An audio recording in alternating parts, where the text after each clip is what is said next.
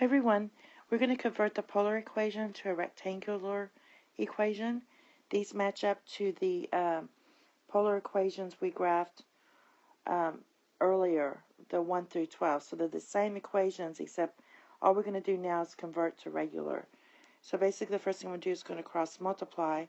I get r minus r, because I'm going to put that over 1, sine of theta equals 3. Now I'm going to go ahead and move him over to the right by adding him to both sides. So you get 3 plus r sine of theta. And now I'm going to square both sides. So now when you remember that r squared equals x squared plus y squared, remember that y equals r sine of theta.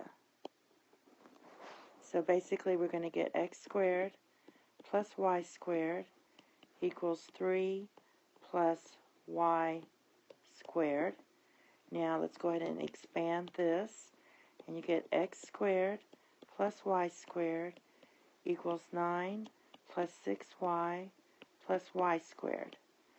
Now the y squares will cancel, and we're going to just move everything over to the left, and we get x squared minus 6y minus 9 equals 0. This is a parabola, and that's all you have to do with this problem. Thank you, and have a nice day. Bye-bye.